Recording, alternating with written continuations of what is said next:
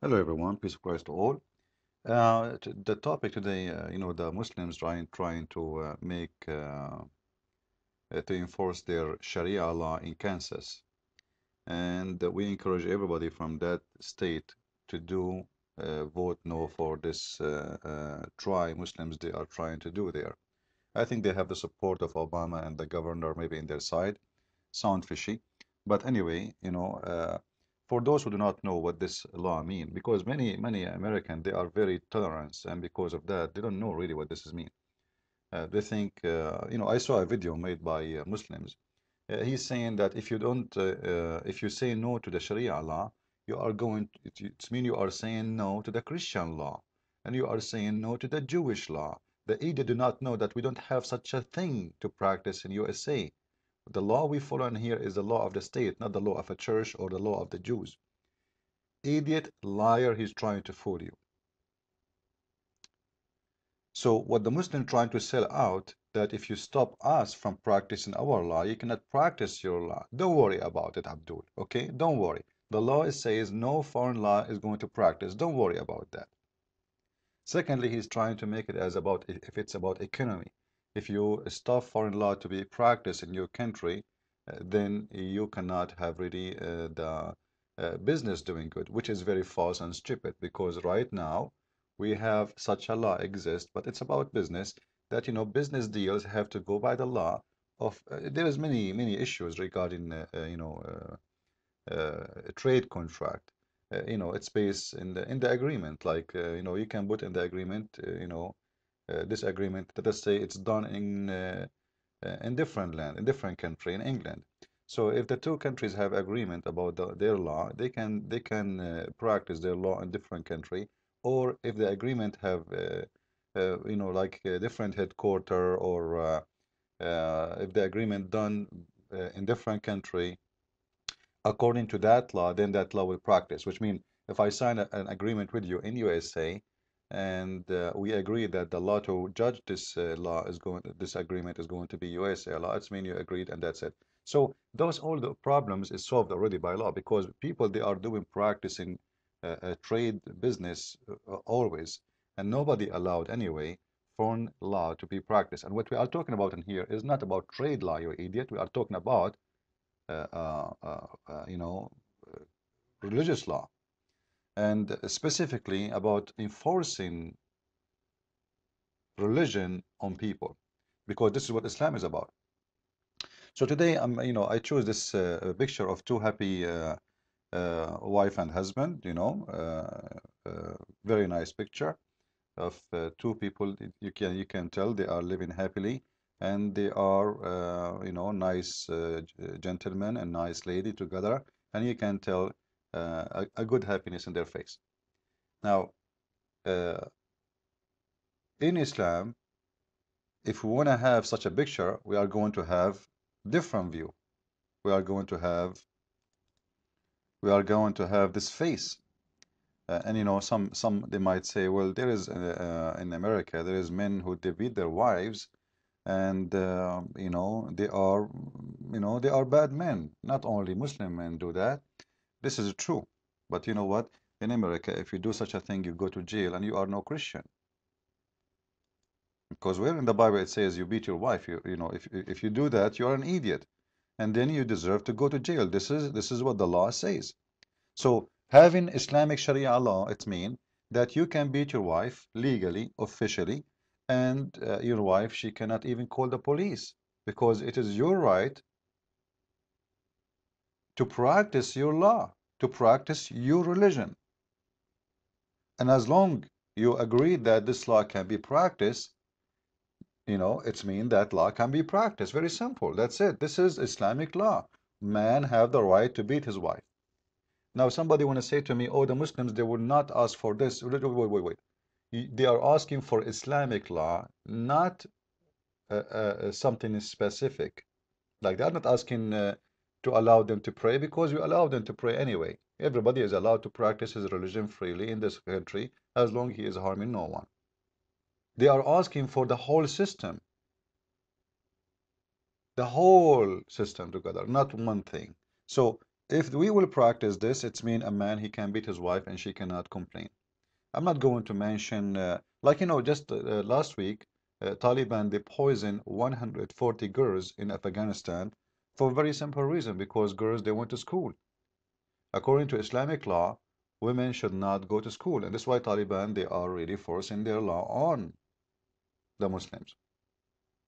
You can go right now and search for this. I'm not making things up. Just search in the news and you will see tons of them. Because they do that always, they put poison in a school, in the water, in the etc. So when girls they drink, they die. And what is the problem? Like they do it all over. 120 girls, 130, 60 girls, 140 girls. The whole school almost die. And what is the problem? What is the problem? Because simply those girls, they are going to schools. They should not go to school. This is against Islam. Now, somebody might say to me, those Muslims are extreme. Like, okay, aren't you saying Islamic law? Are you saying it's, different law? This is the law. This is not extreme. Extreme to you, I understand, but for them, this is the law. They cannot force them not to go to school because now Taliban, they are not in the government. So what they do? They put poison in the water to kill everybody who go to school, so everybody will stop going to school. And why they are doing that? You think the Muslims are not following Allah when they do that? Absolutely, they are following Allah, because simply this is what their religion teaching them. Those who don't obey Islam, they deserve death. Very simple. How you kill them doesn't matter. Bomb, uh, you know, uh, poison. It doesn't matter. It doesn't matter how you kill them. Just kill them. That's all. And I'm just speaking about one side, like, because many things they have to follow. Inheritance, women in Islam, she cannot inherit equal to a man. And this is in the Quran. Go and read the chapter, Quran, chapter 4, verse number 9 and 10 and 11 and 12. Every man inherit twice. This is all have to follow. It's not only just one thing. Women, she cannot even divorce her husband. The man, he can divorce. This is only, I'm just talking about women. I'm not talking about other things, because Islamic law mean that even you as a Christian, you have no existence. Islamic law mean you are a third citizen. Atheists have no right even in Islam, because atheists should be killed. So when we speak about Islamic law, we are speaking about a tragedy. And they try to say it out to us as it is a need. You cannot practice like a business. You cannot, as if the world cannot without Islam not exist. Actually, Muslims, that we are the one who is doing best with business, and we are the one who is successful, not you. If you have no oil, you have nothing. If you have no oil, you have nothing. So the Muslims, they come with this organization in Kansas, trying to enforce the Sharia law, and try to fool us that it's a must. We need it. You cannot even practice your Christianity if we don't have Sharia law. Shut up, you idiot. Liars and deceivers. I will show you this a story, and this is from my book. Uh, I have a big section in my book about women's rights in Islam. I chose one thing. I have a lot of things actually. Speaking about women, proving how ugly Islam is treating the women. And I'm not picking up my cherries, by the way, because this is just what it is. Now, in this story, and you can go read the translation of Muslims, by the way, Sahih al-Bukhari, book number 72. And we can go right now and see the Muslim translation if you don't like my translation. You will see that the women, according to this hadith, the Prophet of Islam, when she came to him to complain about what her husband did to her, Aisha, she looked at the women and she said, and I'm quoting Aisha what she said now, right? She said, look at her. Her skin is greener than her clothes. Hear the story in front of us, if you read with me. After Aisha, she said that her clothes is greener than her skin is greener than her clothes, about this woman who was coming to complain about her husband beating her. Muhammad, he told her, you know what, if your intention to go back to your ex-husband, because Muhammad, he come with a very genius rule, and this is part of Islamic law, that if your husband divorced you 3 times and he want to get you back, he cannot get you back until the woman she goes sleep with different one. So what this woman she did, following the Sharia law, and this is what Sharia law will provide you with, solution, which is going to be a disaster. This woman, she got divorced from her husband. She want to get married back to him, huh? And she did marry that to do what Sharia law says. You marry a man, he divorced you, you go back to your husband. It sounds like it, huh? Read the story. So now she don't want to sleep with him. So Muhammad saying to her, you know what, if your intention is to remarry, read with me. If your intention that it's to go back to your ex-husband, for you to remarry Rifa'a, unless Abdur-Rahman had sexual intercourse with you. So Muhammad in here, after the husband he did beat her, the wife is beaten, her skin is greener than her clothes, still Muhammad insists that this husband, after all this beating, you should open your legs for him. Sorry for using this language, but this is how it is. This man should be able to have you. You cannot prevent him from having you. It's a rape. So Muhammad is taking a side with this Muslim who did beat his wife until her clothes or her skin became greener than her clothes. And what is the issue about? The women, she don't want to sleep with him.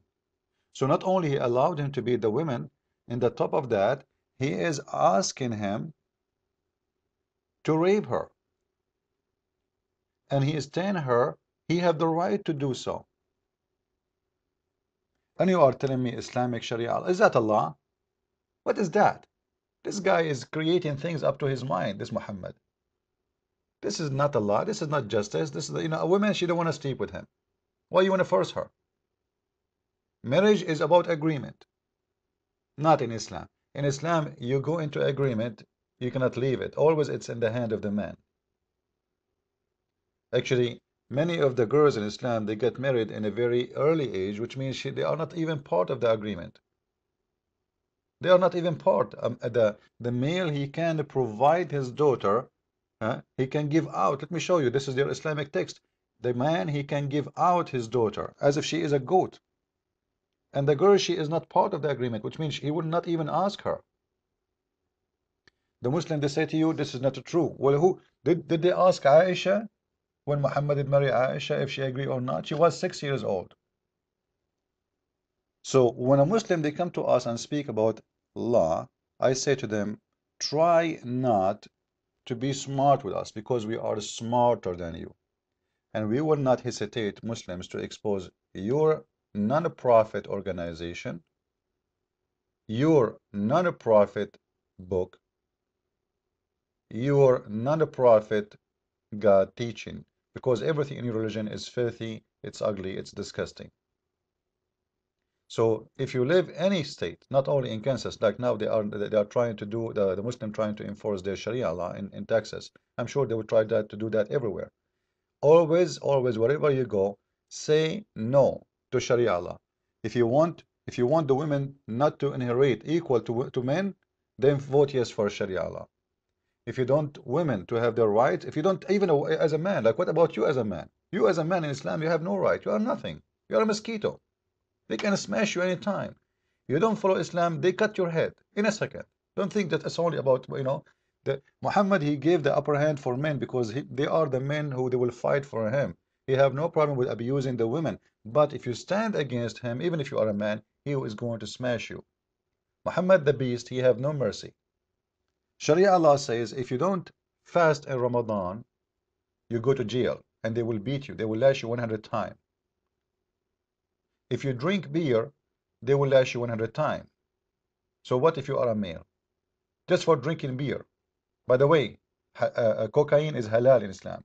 Beer is not. Muslims have no problem with raping a woman. She is not a Muslim, but they don't eat pork. Muslims have no problem to steal money of a Jew or a Christian or an atheist, but they don't eat pork. They are very decent people. So be careful and always say no to such a satanic, evil, disgusting religion. Christ is Lord, and see you with more videos.